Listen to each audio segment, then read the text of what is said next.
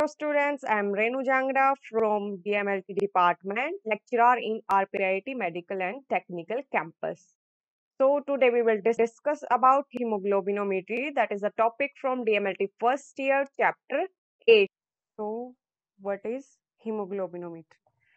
Hemoglobinometry, here we will study about degradation, estimation and the formation of hemoglobin by body. So first is degradation of hemoglobin. In human, erythrocytes are destroyed in every hours and day.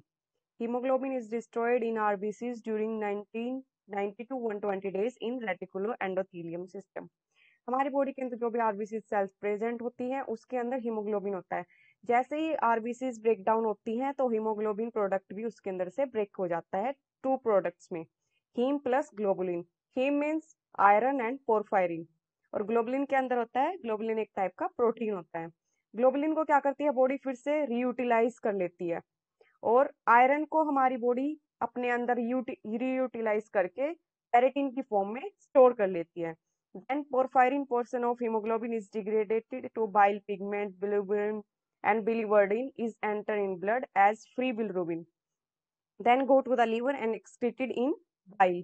Porphyrin जो product होता है वो क्या होता है, degraded हो जाता है बाइल पिगमेंट में, बिलिरुबिन में और बिलीवर्डिन में और एंटर कर लेता है ब्लड के अंदर एज अ फ्री बिलिरुबिन.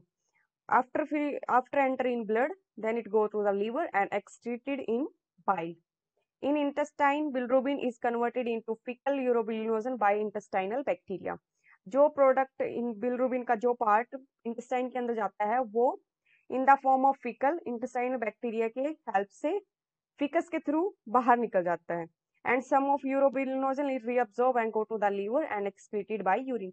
और इंटेस्टाइन से कुछ यूरोबिलिनोजन प्रोडक्ट रीयूटिलाइज होता है, रीअब्सॉर्ब होता है और वो लीवर में चला जाता है और यूरिन की फॉर्म में निकल जाता है. देन आता है types of HB. According to polypeptide chain HB is 5 types: alpha, beta, gamma, delta and mega. also named as HbA1, HbA2, HbA3, HbAF, embryonic HB. हमारी बॉडी के अंदर 5 टाइप, ह्यूमंस के अंदर 5 टाइप का एचबी होता है. अडल्ट एचबी जिसके अंदर स्ट्रक्चर प्रेजेंट होता है अल्फा 2 और बीटा 2. अडल्ट में प्रेजेंट होता है 90 to 96%. HbA2 के अंदर स्ट्रक्चर प्रेजेंट होता है अल्फा 2, बीटा 2 और अडल्ट के अंदर ये प्रेजेंट होता है 2 to 5%.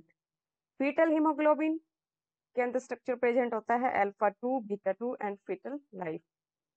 ग्रोवर 2 के अंदर भी स्ट्रक्चर सेम प्रेजेंट होता है, अल्फा 2 एंड बीटा 2 की चेन होती है और ये एम्ब्रोनिक लाइफ होती है.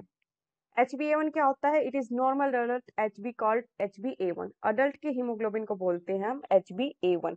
It consist 2 chain of alpha and 2 chain of beta.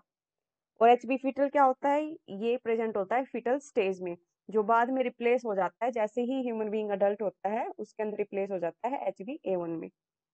Then HbF concentration reduce हो जाती है बॉडी के अंदर 1 to 2% from 70 to 90% at birth. यानी कि हीमोग्लोबिन फीटल प्रेजेंट होता है 70 to 90% और जब अडल्ट होते हैं तो वो सिर्फ 1 to 2% रह जाता है. HbA2 क्या होता है? A2 ये it contain 2 chain of alpha and 2 delta chain.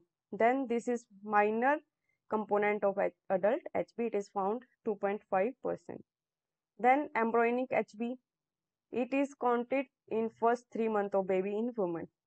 Then HbA3 it is found 3 to 10%. Then estimation of hemoglobin methods use करते हैं हम estimation के लिए, यानी कि हीमोग्लोबिन को कंसंट्रेशन पता करने के लिए जो मेथड यूज करते हैं वो होते हैं साहलीज acid haematin, cyanomethamoglobin, oxyhemoglobin, alkaline. And also students, if you think that these videos are helping to improving your study skills, then please subscribe this channel and comment here. Thank you.